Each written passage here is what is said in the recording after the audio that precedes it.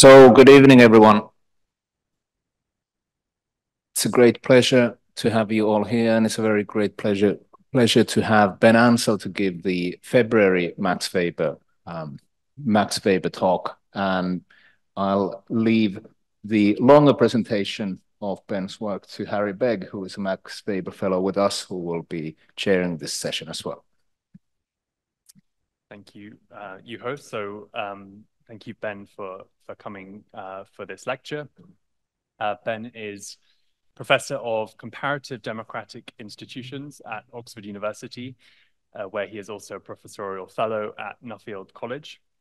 Among various roles, he is a Fellow of the British Academy, an editor of Comparative Political Studies, and until last year, he was principal investigator of Wealth Poll, which was is a European Research Council project with the EU flag there on the politics of wealth inequality and mobility in the 21st century. He has written dozens of articles and has written or edited at least 5 books, the two most recent being Inward Conquest, the Political Origins of Modern Public Services, and Why Politics Fails, the 5 Traps of the Modern World and How to Escape Them. Recently, Ben was also the BBC's Reith Lecturer, in which role he delivered a highly acclaimed series of lectures on the theme of our democratic future. They're available online by the BBC. This is not plugging Ben, but available online by the BBC and highly recommended for those who are yet to listen. Today, Ben is delivering his lecture on who wants wealth taxes, based on at least some of the work done during his ERC project. So thank you, Ben. We're very much looking forward to hearing you speak on this fascinating topic. Thank you, Harry, for that. And thank you all. I didn't know there'd be applause, so that's very kind of you. Thank you for that very kind introduction. I'm just going to try and make sure that I have this at the correct level, so I'm not screaming at you, but I'm also dealing with the acoustics of medieval Italy. It's lovely to be back here. I said to you earlier, the last time I was in this room was when my wife was registering as a Max Weber Fellow in 2008, which means I'm getting quite old, but it's always lovely to be back here. I was a visiting Max Weber Fellow, which meant they didn't pay me anything, but I got to hang around, and that was also great. What I am going to talk to you about today, hello, Daniel, is work that comes, as Harry said, from my European Research Council grant that ended just over a year ago, and was on the politics of wealth inequality. And I'm going to focus on one area in particular here, which is taxing wealth. Now, there's all kinds of interesting things one could look at with regards to wealth. So we might be interested in why wealth is more or less unequal across different countries. That's something we look at a bit in our work. We might be interested in the relationship between wealth and voting, and in particular voting for populists. And that's something I also did in this project. And you might also be interested in building wealth, building houses. And so all of that stuff is interesting. And I'm not going to talk to you about any of it today, but I will point you to some of the places where I am talking about it in a more or less user-friendly way. But let me begin with the important stuff, which is acknowledging these 6 people who were my collaborators, who were all part at various points of Wealth Poll. And look, I'm a terrible manager. I don't think most people go into academia to manage people, and then at some point you have to. But the great thing about managing people in academia is you're managing other academics, and so you just let them do interesting things, and they go off and get interesting jobs afterwards. And they are responsible for all the good things that you're about to see. So Mads Elkier is the lead author, I should say, in particular, on the sort of middle part of today's presentation, which is going to be about inheritance tax in the United Kingdom.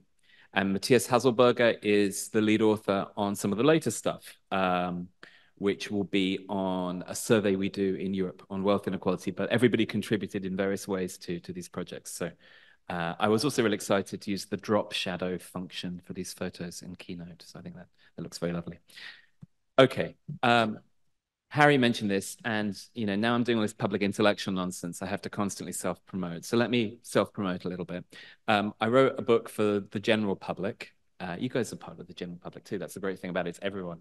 And it was an attempt to kind of summarize a lot of my work. And of course, more importantly, lots of great scholarship out there in political economy on really big questions, democracy, equality, solidarity, and so forth in the book. If you're interested in the book, it's out in all good bookshops. So it's not out in Italian. So for any Italian publishers here, now's your chance. But I do talk about some of the big questions about wealth inequality that I'm going to be focusing on today at quite a grand level. So some of the examples I give you at the beginning of this lecture will be from that book. And the other thing I just did, as Harry mentioned, is I gave the Reith lectures for the BBC. The Reith lectures come out just before Christmas every year, but they're not just for Christmas, they're forever, because they're the only thing that the BBC never take off and never charge people to listen to. Quite why the BBC thinks that the general public want to listen to 40 years of intellectuals blathering on about things I don't know. But you can listen to them there. I gave one on democracy, that's the top left, one on security, which is the cell phone on the top right, one on solidarity, which I suppose is closer to the theme of today's lecture, and then one on prosperity at the bottom. All right, enough self-promotion. What am I going to do today? Firstly, I want to give you a motivation about why it should be interesting to think about why we tax wealth. And then what I'm going to do is I'm going to give you 3 empirical exercises. So it's going to be mostly an empirical lecture. I'm very happy to talk about different arguments through this. I'll give you my quick take as we go through about why I think wealth taxation isn't as high as we might expect it to be, and that's going to be the big puzzle of today. But we're going to explore this using a variety of different surveys throughout Europe. So that's going to be the empirical focus.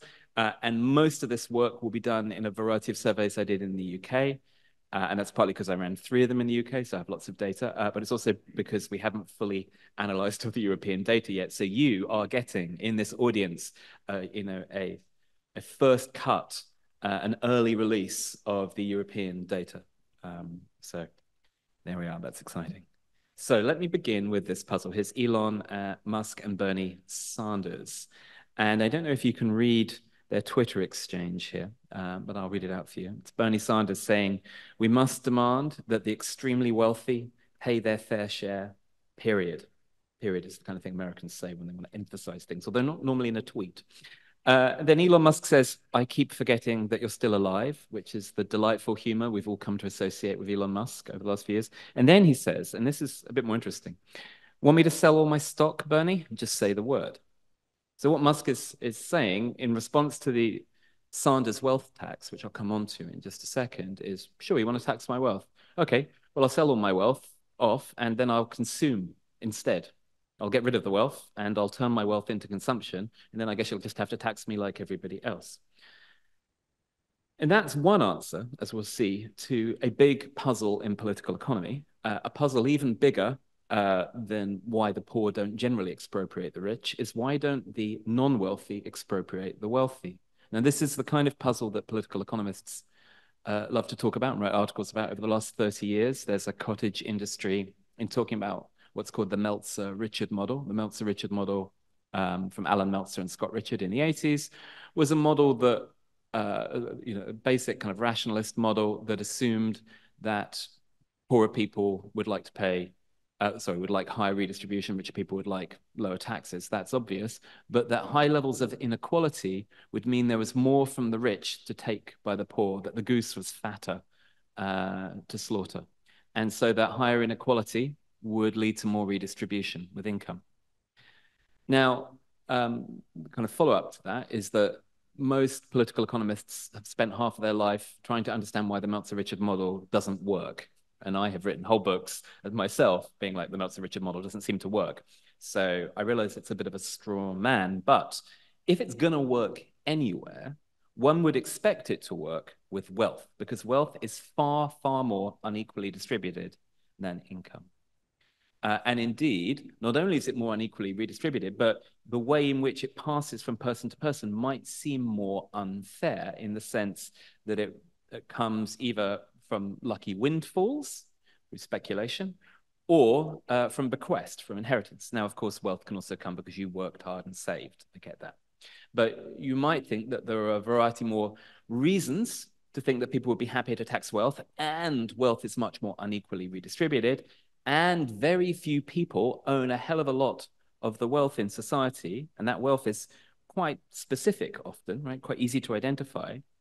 So we end up with this funny situation where the American electorate, which in 2020 was about 159 million people, were unable to elect, didn't want to, is another way of phrasing this, elect a candidate who wanted to tax Americans with wealth of over $10 million. And that candidate is Bernie Sanders here on the right, along with Elizabeth Warren. And I'll talk about this again in a second.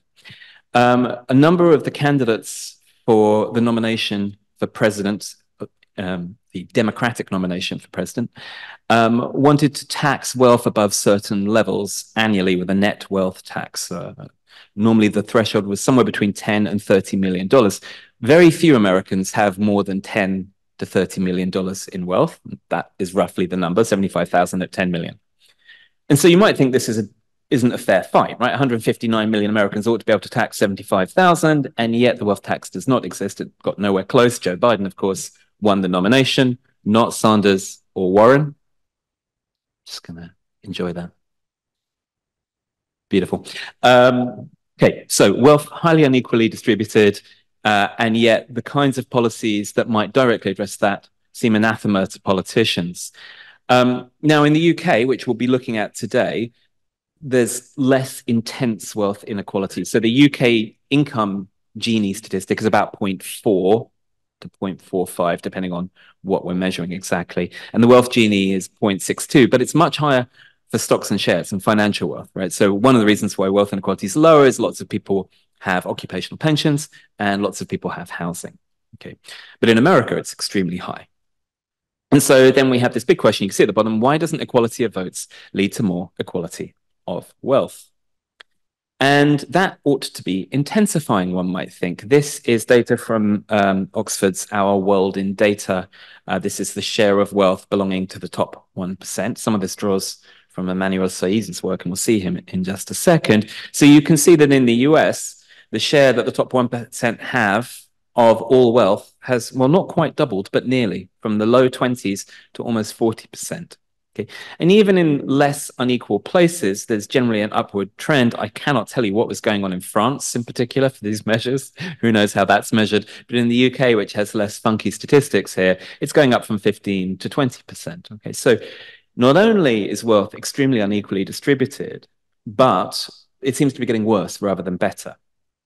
Okay. So now let me go to a story that I talk about in Why Politics Fails. So I was in the room for this, but these are not my photos. These are stills taken from YouTube. But you can watch this event, which is the biennial meeting that the Peterson Institute has organized by Olivier Blanchard and Danny Roderick, the economists. And they did one on inequality, which is why I was there as the kind of one of the token political scientists. But I was not the main attraction, sadly.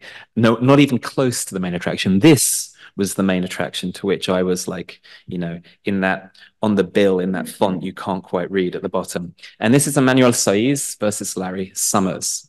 Okay, so Emmanuel Saez, the French economist, now at Berkeley, along with Gabriel Zucman, also a French economist, also at the University of California, Berkeley, had developed a wealth tax plan that both Bernie Sanders and Elizabeth Warren had adopted. Saez and Zucman had their own slightly different version, but in all of these cases, it was a tax on the net wealth of America's multimillionaires and billionaires. And Emmanuel Saez motivated that with this graph that you can see.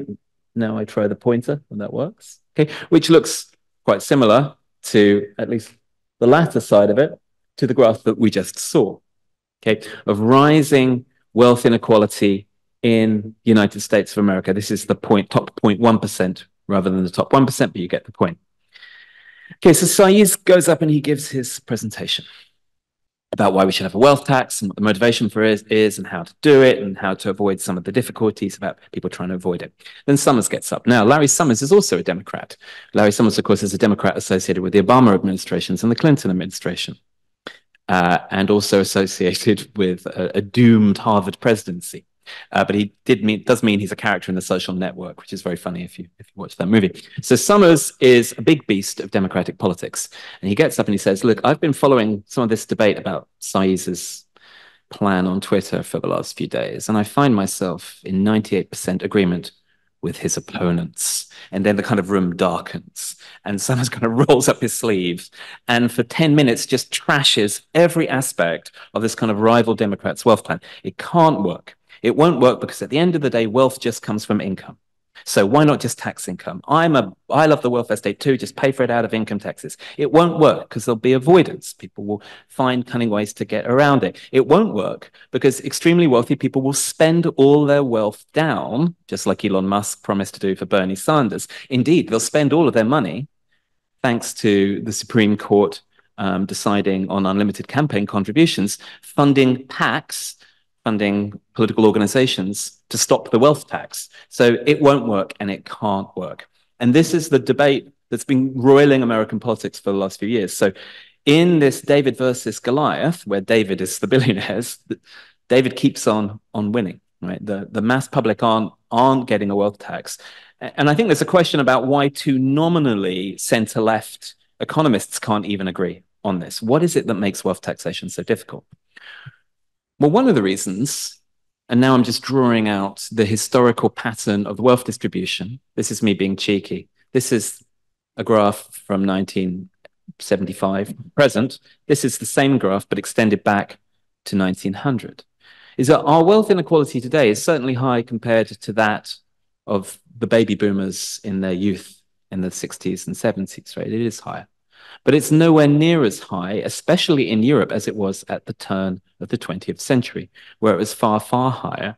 And the UK here goes on a particularly dramatic decline. That's the line that sort of collapses down an enormous amount. But you can see this with France and Sweden as well. Just a huge, huge change. So, one reason we might not have a wealth tax is that in the very long run, it actually doesn't look that bad, or another way to put it is wealth is always really unequally distributed. It's much less so today than it was in the pre-democratic past. Democracies have responded by creating the types of taxes we'll talk about today. So that's one answer. Still, I don't think that helps us explain that much the more recent period, which was my first time series graph, the period from 1960s and 1970s to the present.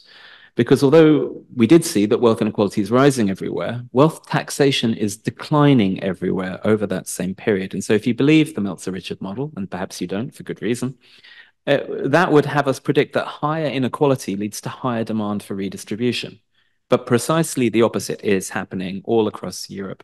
Don't look at the graph on the left. It's too complex for me to explain, so I'm just going to do the one on the right. So a couple of the people we saw earlier, Lorber Kospa and Mads Elkjær and I, but really them, coded top marginal rates across, I think it's 19 European, North American, the usual kind of rich countries that Esping-Andersen created as our baseline data set.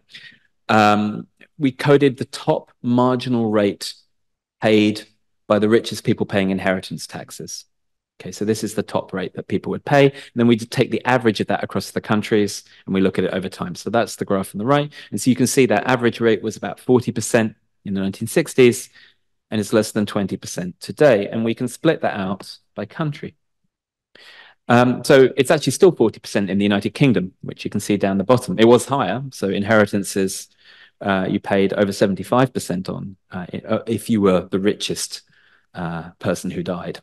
That's gone down to 40. The US is also quite high if you pay the estate tax, although the threshold for that is now above $12 million. So it's a pretty high threshold, but it's still 40%. But a bunch of other countries like Canada and Australia and Norway and Sweden have removed the inheritance tax entirely. Austria as well. Okay, they don't have an inheritance tax. Doesn't mean they have no wealth taxes or gift taxes. They may have some of those, but the inheritance tax has gone during a period in which inequality has been rising. Okay, and I think that should surprise us. And so, the question that's going to motivate the rest of today's talk in the 40 minutes I have, I keep reminding myself of that, is, okay, well, what's going on? Like, why don't people like wealth taxation? And I've given this talk to conservative think tanks. Obviously, they're very happy about this. And I've given it to Labour Party think tanks, and they're pretty unhappy about this. And I've given it to groups of people called things like patriotic millionaires, who are the groups of people who want to pay more, and they're really, really unhappy about this because they're the ones who think that all rich people should want to pay. It does seem tricky to understand why this is happening. So let's do that example where I'm talking to people at the moment, which is the United Kingdom. And let me tell you what wealth taxation looks like in the UK and how people feel about it. We'll move specifically onto the inheritance tax later, because that's the biggie that we ask lots of questions about. But what I want to start with is a simpler question we asked, which was to get a sense of people's, detaching people from disliking any particular tax, because as we'll see in a second, people often have real reasons they don't like inheritance taxation. We're going to draw it out a bit more and go back to those wealth inequality versus income inequality statistics and say to ourselves, well, let's just ask about how people, if they had to pull a slider, and I literally, of course, make them pull a slider on a virtual screen. They're not actually pulling a physical slider, I should note. This is an online survey with YouGov. I ask them to pull a slider between 0 and 10, between would you prefer a tax system that taxed people's wealth more, meaning their property, savings, and inheritances, those are the words we use, or one that taxes people's income from work. Okay. And the first thing you see when you do this, or when we saw when we did this, is that actually taxing people's income from work is more popular on average than taxing people's wealth. In other words, taxing earned income is more popular than taxing unearned income and wealth. So there are, of course, an excellent group of 25% of the British population who are just either don't move the slider, although I do think we gave it a random position, so I guess they have to move it to the middle. They didn't want to answer the question one way or the other. But of people who make a choice, we get slightly more leaning towards income taxation than wealth taxation. And as I say, that ought to surprise us a bit because wealth is more unequally distributed in Britain than is income. And because of some sort of basic fairness considerations, that work, after all, does come from effort and skill and reward, whereas that's not always true with wealth. Some of your wealth, of course, is your previously earned income, but then we ought to see that sort of filtering into the income part of this equation. A lot of it comes from getting it from your parents or your house going up in value, essentially arbitrarily from your perspective, right? You bought a house in a nice part of London in the 1980s and it went up from £300,000 to 3 million and you didn't really do anything other than stay in it. Seems like luck, but people don't want to tax that. Okay, so what I'm going to do now is show you some statistics in terms of groups, just simple group averages, I guess with standard errors. That's what the little T's are here. So this is just to give you a sense by political party what people think about this. And what I'm doing here is putting people between 0 and 1, where 0 is indifferent or prefer to tax income, and 1 is prefer to tax wealth. So if you answered 0 to 4, on the last question, this one, prefer wealth taxes, you get coded as 1, everybody else gets coded as 0. Okay, and so only in the Labour Party and in the Scottish National Party do only just around half of people prefer to tax wealth. And elsewhere, if you look, for example, at, the Conservative Party, you can only find a quarter of them there. Right? So there's not a generally high level of support. It does fit with the kind of partisan parameters you would expect in the United Kingdom. NA over here, by the way, is not some kind of weird party you haven't heard of called the National Alliance or something. It's not applicable. These are people who can't recall or didn't vote in the general election of 2019. But it's worth noting here that non-voters aren't all big fans of taxing wealth. They're kind of meh. And we'll see that kind of mehness being an important part of explaining why we don't have high levels of wealth taxation as I go through this presentation. I'm just showing this to you essentially to boast that I ran a multi-level regression with post-stratification, otherwise known as an MRP poll. I had 6,000 observations. So what I was able to do with that and the demographic data I needed for each constituency was create a constituency level estimate with error bands. I won't show you the error bands. That would be too nerdy.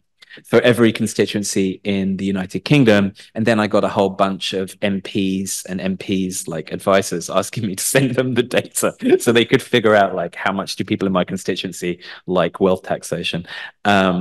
And I did one of these for building houses, and they were even more concerned about it then. So, I think this is as reliable as any other MRP poll. It's a better local estimate than we would get without the demographic data, but make of it what you will. The colors of these hexes here are the party they voted for in 2019.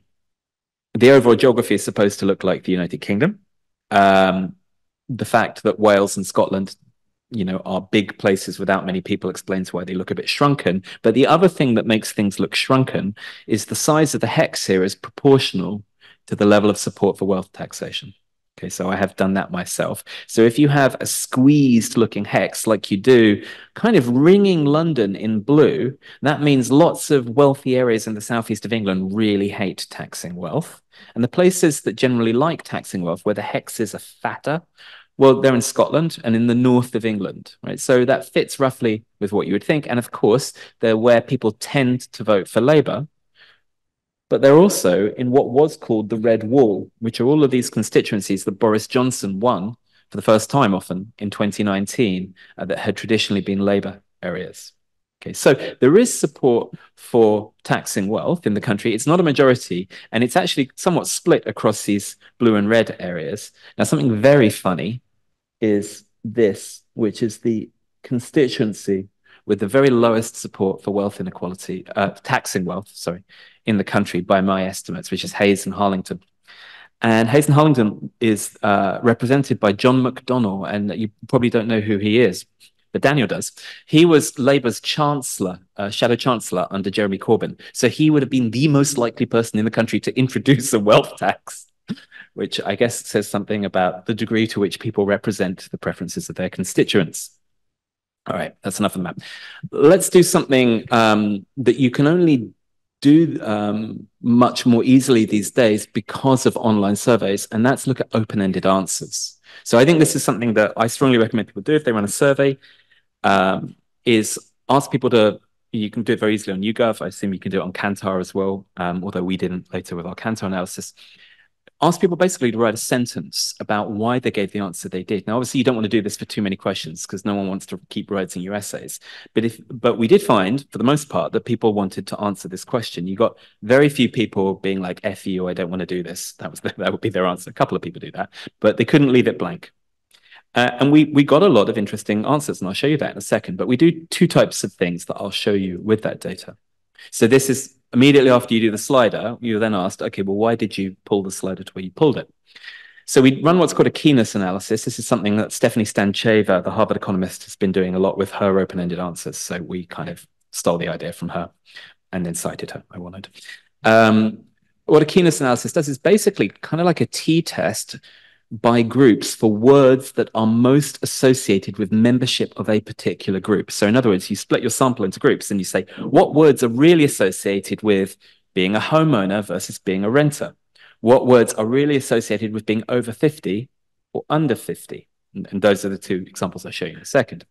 And what we'll see, and I'll show you this in a second, is that homeowners and over 50s, firstly, they don't tend to like taxing wealth. But secondly, what they talk about is things that you might associate with individual fairness, being treated equally, regardless of how wealthy you are, and wanting the equal right to divest yourself of your property as you see fit.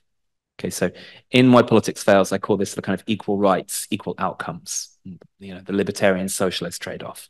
Renters and under 50s, what they talk about, and we'll come back to this later on, this difference, is instead of looking at the kind of what they perceive to be the individual fairness of being taxed, they look at the societal fairness of of things, of taxation, but also of inequality. And so they'll talk a lot about the level of inequality in society, and wouldn't it be nicer to have equal outcomes, right? So we have a different set of views of fairness. The other thing we do, which I won't run you through how we do it, but we run some unsupervised machine learning, i.e. structural topic models, where we essentially cluster the 3,000 comments we get into 20 groups, and then we look, 20 topics, I should say, and then we look at the types of things people say in each topic. So what kind of expressions go together? And I'll give you some examples of those. And hold for now in your brain once you see these things. If people give these kinds of reasons and you had the opportunity to run another survey, could you change the framing of the question you ask in ways that seem to motivate people, and would you get a different answer? And psych, we will, but we'll get there. Okay, so the only problem here is that the colors for each side don't represent the same groups. I'm sorry about that. I forgot about that when I did it. So on the left side here, we're splitting people by non-homeowners and homeowners. So non-homeowners say words or are much more associated with words like hoard, inequality, everyone, everything, and rather brilliantly, I don't know. So I don't know if that's all they wrote in that. So they're talking about kind of big picture items, you know, also with this kind of denigrating wealthy people, I guess, language with hoard. And on the right, we have saving, penalize, and on the right in both ways, right? Homeowners, save, saving, penalize, encourage, property, choose, individual behavior, individual liberties. Now, this group basically corresponds to this group. Over 50s, what are the kind of words they say? Encourage, save, property, saving, already, implying that they're already being taxed, and we'll come back to that. Retire, include, I don't know what include is for that, but under 50s, yeah, again, the same kind of thing, right? Hoard, coming back again, economy, benefit, IDK. So this kind of differentiation in the types of language, the types of thinking that's going on. Let me now show you some examples of that. These are actual things that people wrote. Okay, so topic 3 is something associated basically with like renters and younger people. These are the types of things that people who like taxing income say. Sorry, like taxing wealth, don't like taxing income. It's good to tax wealth given it's by definition the bits of money that people have left over, I think is where that goes. Income has been worked on and deserved. You cannot tax people on income. This poor person is in for a shock.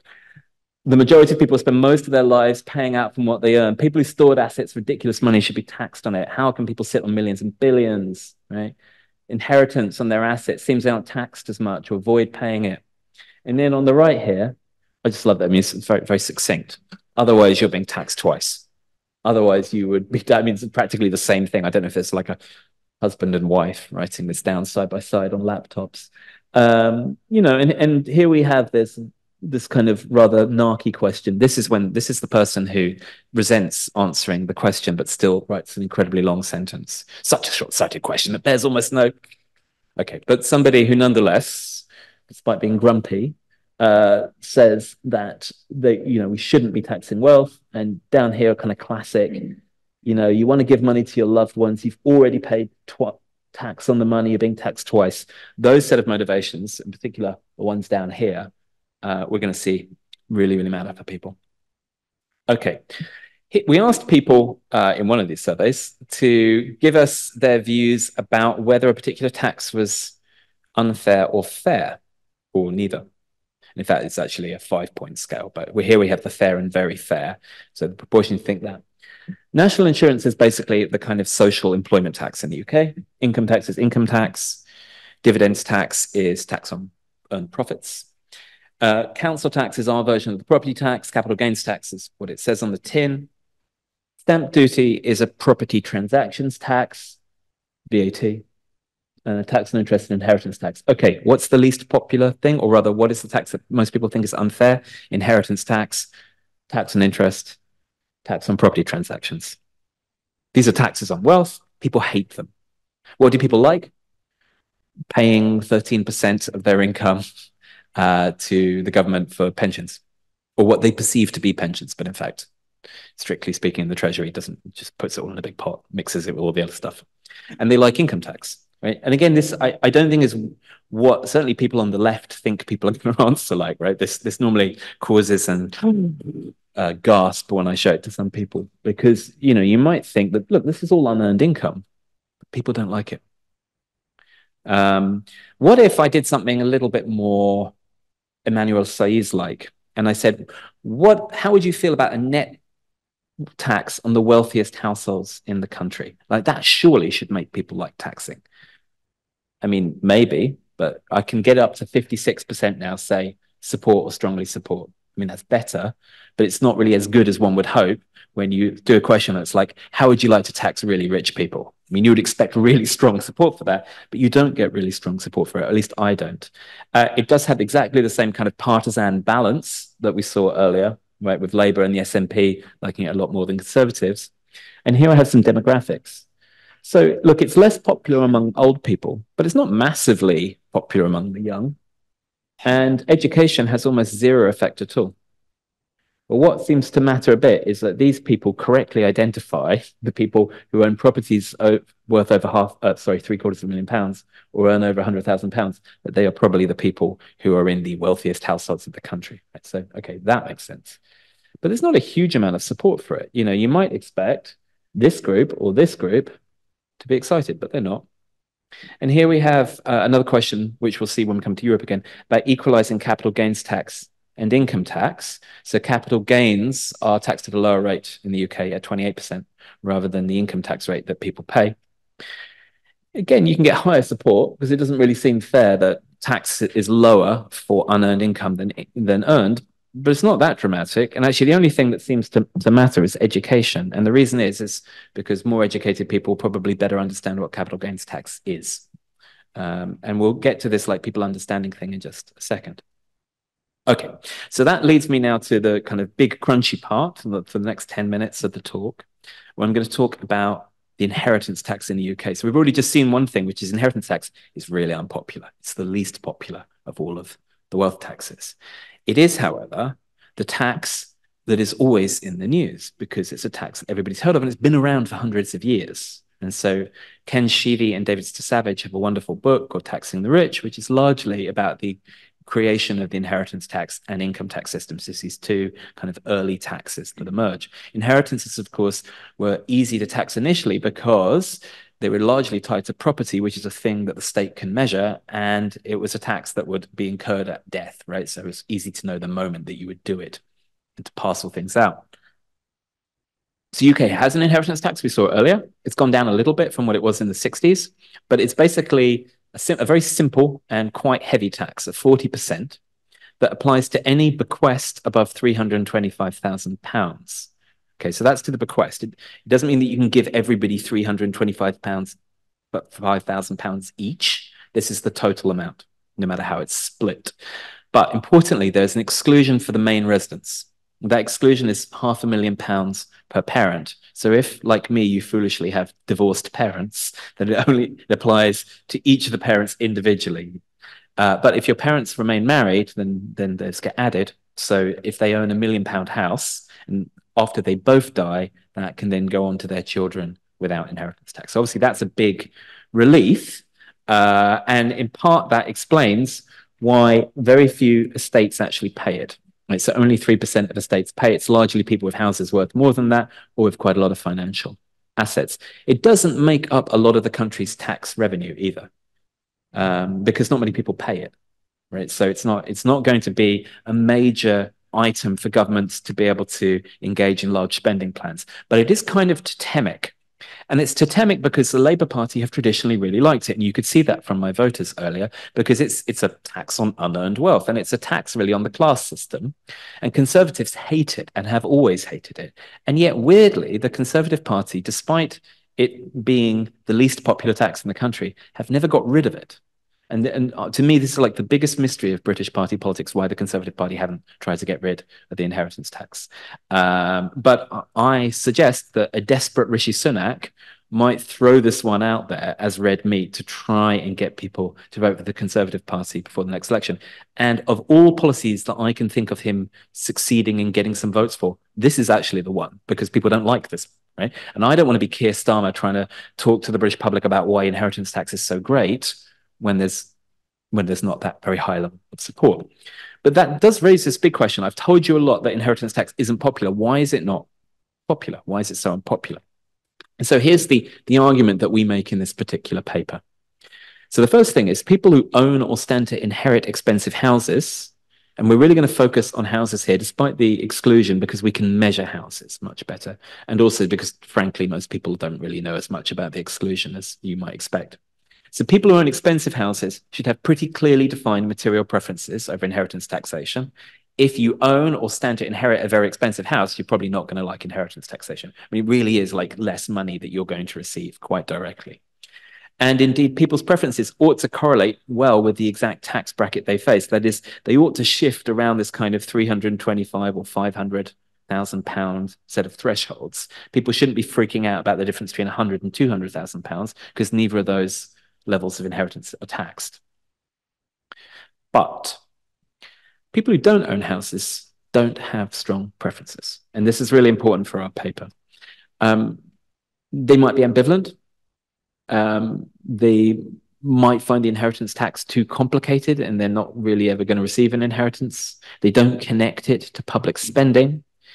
And so what we're going to argue is that these people are sort of disconnected from the expectation that a kind of pure political economy approach would have, which would have them being poorer and therefore wanting to tax this stuff so it could be spent on other things. And so maybe these people who lack information or are ambivalent could be made to like inheritance tax more. And how could we do that? Well, the first thing we could do is say, look, the distribution of wealth is so unequal. Meltzer and Richards say that you should want higher taxation. Obviously, we wouldn't say that, but we would, maybe they just don't know that wealth is really unequal. So if we can show them that wealth is really unequal, then they'll want to tax it. And that's what traditional political economy views would have you believe is going to happen. The other option is we could look at some of the framing that we saw from the questions earlier, and we could see if we could shift people. So we ought to be able to shift people away from inheritance tax by emphasizing all these individual fairness, double taxation stuff. And we ought to be able to shift people towards it by emphasizing the social fairness aspects, or that you could spend the proceeds on other things. So we're going to do both of those. So we run two surveys. We ran one in 2021, nationally representative sample in England and Wales. We didn't have Scotland because of what we do involves land registry data that the Scots make you pay for. So my response to that was just to simply omit them from the survey. We will have Scotland in the second survey, but what we were able to do is ask people questions about how much they thought their house was worth and how much they thought their parents' house was worth, or if they were renters, how much rent they paid. And then we matched them to the local authority they live in. There's about 340 local authorities in England and Wales. And we know from land registry data how much typical houses get sold at. So we can do a bit of a comparison between what we objectively know about house prices where you live and how much you've told us you're likely to pay. So we have lots of data on income, lots of data on wealth. And then we're going to ask a bunch of questions on the inheritance tax. We, of course, ask these other questions I've already shown you. And in particular, ask a question about whether you think inheritance tax is too high or too low. And so higher numbers on the dependent variable here are going to mean you think the inheritance tax is too high. So I know that's a bit annoying because higher numbers might make you think that you're more redistributive in this, but no, it's people who don't like the inheritance tax. Okay, and we have 6 versions of this question that in general that you would face, that your heirs would face. On inheritances below £325,000, you may recall, you get a prize for recalling that the actual inheritance tax below £325,000 is, of course, 0. So it's probably not too high. 325 to 1 million, and then over 1 million. And then we do something else that I'll show you in a second, which is we have them do a conjoint experiment comparing different inheritance tax schedules. I'll come back to that. Okay. The second survey that we ran in October 2022, on the 30th of October 2022, because that's what happens when your grant runs out on the 31st of October of 2022, was with 3,500 adults in the UK as a whole, except Northern Ireland, I think, but it does include Scotland. We don't do exactly the same experiment because, as you'll see in a second, in the first experiment, we have an informational experiment. Maybe I said that here. I did, sorry. But I didn't mention it. We have an informational treatment showing people the distribution of house prices, and I'll come back to that. We don't do that in the second one. Instead, we have a framing treatment.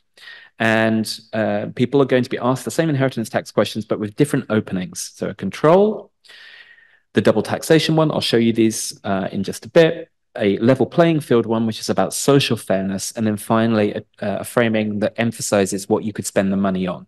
So this is the Brexit bus framing, right? Here's what you could get if you did this. We ask people questions on house prices, and you can't get this in most surveys, except for the UK HLS and the British Household Panel Survey, which did ask. I wish more people would ask this question because I think you get pretty accurate answers. Why do I think that? Because here is the median house price given when we ran the first survey for each region in the country. And here is the median from the regions, same regions of the country that we got in the survey at the same time of our respondents. And it's really, really close, really surprisingly close.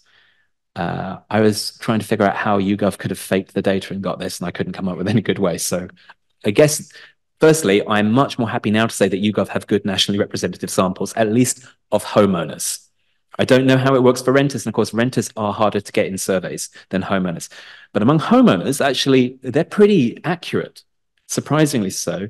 And in fact, you can do what I do on the right here, which is take each local authority. I have the actual median price from a couple of years early because I was being a bit lazy in this graph. And then I have the median estimate in my survey. And the number here is the number of people in that local authority. So here there's 9 people, and here there's 22 people, and here there's 7 people, and so on. I just take the median person and how much they estimate their house was worth. And you can see it's a pretty good line of fit, given that, we've got a whole bunch of observations where I've just got like 7 or 9 people here and just taking a median. You'll see that this is basically a 1-to-1 slope, but a slightly higher intercept, about £50,000 higher. And there's 2 reasons for that. One is that this is 2019 and this is 2021. That's the simple reason. Then there's something slightly complex about the kind of weighting of the sample that we try to adjust for, and that gets you £10,000. And then British people are £10,000 too optimistic. That's the bias. Okay, but otherwise, really close match. So this data is all available online. I had to put it up as part of the ERC. So if you ever want data with house prices in, use it, and I think you can trust it. Okay, so let's get to these questions about inheritance taxation. So these are annoying histograms because the thing on the right is different from the others, but there's a reason for that. So here's how people answer each of these 6 questions. Overall level of inheritance tax that you might pay, that your heirs might pay, and these low, medium, high inheritances. And on the right of this, we have the people who say don't know, and we let them say don't know. We'll do a forced choice in just a bit. So first thing is loads of people haven't got a clue about inheritance tax. Like it's normally about 1/3 to 45% of people were like, I don't know. Who are those people? We'll come to that in a second. The second thing to say is that except for inheritances over £1 million, the remaining 5 bars on this graph are always skewed to the right, which means people don't like inheritance taxes that they would pay, that their heirs would pay, that would happen on low inheritances, all that stuff. They don't like inheritance taxes. We knew that already, but here we're seeing it again. Now, who says don't know? Who expresses any opinion at all is what this is. And so here we have, this is the only regression table I'm going to show you. My apologies. Well, my apologies, I'm showing you a regression table, not apologies that I don't have more. 0 here is, I don't know, and 1 is, I do know, I have an answer. Okay, and so we have a baseline category here, which is renter or non-owner actually. And then here we have in a linear probability model and a logit, a kind of discretized version of how much your house is worth.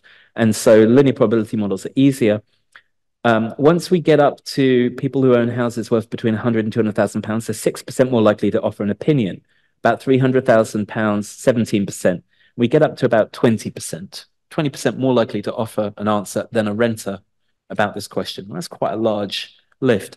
We also have estimates of parents' houses because, of course, that's actually what you're gonna be getting. When you die, you don't feel the pain of the inheritance tax that somebody else pays. You might, of course, not want it in the future, but you will be dead. So parents' house, we have a slightly smaller effect, but it's still about 13%. And then we have some of the things you would expect, that richer people by income are more likely to express an opinion. So older people, men, of course, are 12% more likely to express an opinion. I mean, it's like the most universal fact in social survey research that men just can't click don't know. But weirdly enough, there's no effective degree. So I don't know why that is. It's maybe subsumed by the age and other things. To give you a sense of the kind of breadth of difference here, this is a 95% probability for someone with high wealth status. What's that? That is a 50-year-old man with a degree owning a £500,000 house in the top income quartile. This here is a female renter in the bottom income quartile who is in her 20s. So this gives you a sense of the kind of likely range, that the female example I have there, only about 40% chance that man, there's a very tiny chance he won't answer this question. Okay, what about levels? I'm going to show you some coefficient plots here. We have parent stuff on the right. This is low. Sorry, no, it's not on the right. Parents is on the bottom, and it's always a bit fuzzier. So on the left, we have the levels of inheritance in general that you might pay, and then the different inheritances. The only things I just want you to note here are that as we move out, people with more expensive housing, they consistently think inheritance taxes are too high. That's what being to the right here is. Doesn't work quite as well, frankly, with parents, but you can see the same kind of move out. Okay? It's not as robustly measured. And then here with the difference of the types of inheritance, the really funny thing is the red line here is low inheritances. And you can see that rich people don't give a crap about low inheritances. They care about high inheritances, which I guess is extremely ruthlessly self-interested. And we'll see that come up with the Europeans. So there's quite strong evidence in these cases. Okay, we also ran a conjoint experiment. And the conjoint has people choose between different inheritance tax schedules. And so basically, you see these four categories, and you get a set one of each of these. So maybe it's 10%, 20%, 40%, 60%, and you're comparing it against another schedule. So we're asking people to kind of pick the order of progressivity of the tax schedule, and you do it 5 times. Okay, and with that, then we can get a guesstimate of how people feel about taxes. Now, it's a little bit confusing on this graph, especially when you see the next one, because it goes, this is for the lowest inheritances, 0, 10, 20. So as we go up, we get the higher tax rates. You can see on average, people don't like 20% inheritances for taxes on low inheritances, or 40% taxes on moderate-sized inheritances. Okay. But what they do like is sort of 10, 20% taxes on these inheritances. And in particular, for inheritances over $1 million, they're actually quite excited about taxing them at a 60 or 80% rate. So people in general have quite progressive preferences. But there's a couple of other interesting things we can do with this. One is that we can look I won't do the income tax, so I'll leave that for another day. We can look at people by the value of their own house. So the dark red dots here are people with houses worth more than £500,000. And you can see that on moderate to large inheritances, this group of people here, here, here, and here have much more kind of extreme extended preferences than the people with less expensive housing, because they're the ones who are going to be hit. Whereas down here, they're actually towards the middle. So this group of people with lots of property don't really care so much about the inheritances that poorer people face, and they do care a lot about the ones that they do face. So people are quite kind of viciously rational about this, is how I would describe that. And we'll see this again with the European data if I get to it, which I will. Okay. The final thing to just note is that you might think earlier that the people who said don't know in our inheritance tax question actually would like high inheritance taxes if only we could ask them, if only we could, get them to answer the question. Right? They're saying don't know, but they really like higher inheritance taxes.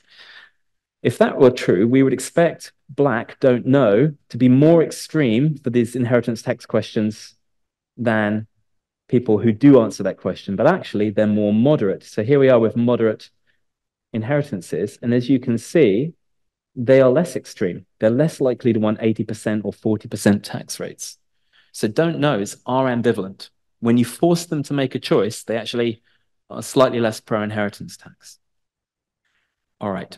I'm going to run through this quite quickly because I'm closing in on my hour. Okay, we try an information treatment where we show people this slightly crazed housing ladder that I created 340 versions of using some R coding wizardry that I've now forgotten how to do. But essentially, everybody, depending on where they lived, was matched with a picture. And that picture, if they lived in Greenwich, would look like this. And if they lived in Burnley, it would look like something else. And it was setting out the distribution of housing prices. These are essentially the median, the 95th percentile, the 10th percentile, and so on, for where they lived and for England and Wales. And I had a picture of a kind of Wendy house and a mansion to, I guess, motivate them. I then asked them questions. Do you understand what the hell I just showed you? Because you might think they didn't. About 67% of them did. I don't know if that's particularly good or bad. We split people into not seeing this thing at all, good for them, seeing this kind of national and local, or just the national prices. Just see like, okay, does telling people, gosh, in Greenwich, the top 10% of people have these nice £800,000 houses. Does that push them? Well, the answer is no. There's no effect to this at all. Now, it might be because my treatment is bad. I mean, it seems quite plausible. But it's also consistent with what Stephanie Stancheva and other scholars have found, which is information treatments don't seem to affect behavior very much at all. I'm going to jump now to the framing experiment. I do want to do a little bit on Europe. Here are the frames that we asked in the second survey about inheritance tax. You can just see what they are. I've kind of told you what they are already. Double taxation. It's kind of social fairness, level playing field language, number 2, and then this government revenues, Brexit bus kind of thing, spend it on the NHS. Okay, so these work. So red here is the death tax treaty. Remember, higher numbers mean you like inheritance tax less, you think it's too high. You can shift people by about 15% points just by mentioning that. So inheritance tax is already not popular, you can make it even less popular by mentioning double taxation. Social fairness, the yellow, has no effect at all. People are not driven by this. Now, it might be that left-wing voters who don't like inheritance tax and believe this frame aren't going to be shifted. And the people you want to shift don't care. But if you want to shift people towards inheritance tax, then you need to say you can have public goods or you can lower other taxes. The blue line here, right? That matters. So in other words, the trade-off is not between individual and social fairness if you want to move people, because people don't care about social fairness, at least in a way that moves their answers, but they do care about potential material benefits. So were I advising people on how to make the inheritance tax more popular, that's what I'd ask them to do. All right. So let me finish finally with some new data, which I promised of about 5 minutes, on wealth taxation in Europe. Okay. So we also, in 2022, ran a multi-country survey, and we're still working on the data here because we have too much data, basically. Denmark, France, Germany, Ireland, Italy, Netherlands, Sweden, about 1,250 people in each of these countries. We asked them the same types of questions. The overall wealth income slider question, and then specific wealth tax questions like net wealth tax, equalizing capital gains with income tax, and those inheritance tax questions slightly adjusted, because obviously I'm not talking about pounds. I think we come up with different levels of inheritances on properties worth a certain amount of the median income. Again, we ran some information experiments, Stephanie Stancheva style, to say, does showing you in this case, it was like, how much does the top 10% have? It was a much simpler thing. Top 10% of wealthy people, what share do they have? Show them that or not. Basically, that also doesn't matter. I'm not going to show you the data because I haven't got it prepared. But long story short, information, again, doesn't seem to matter. And we also ran a conjoint. I'm just going to show you a couple of interesting things from this, and then I'll end the lecture. This is support for the net wealth tax on the wealthiest households in society. The dotted line here is the UK, which you already saw. And you can see that basically there's quite high levels of support for that, but not really any higher than there are in the UK. So it's just about a majority. And you can see the two places where people don't like it is Scandinavian countries. And that should make you worry if you like net wealth taxes, because where are taxes high? The Scandinavian countries. So this is basically tax concern from those countries. And so it suggests that there's probably a thermostatic effect going on.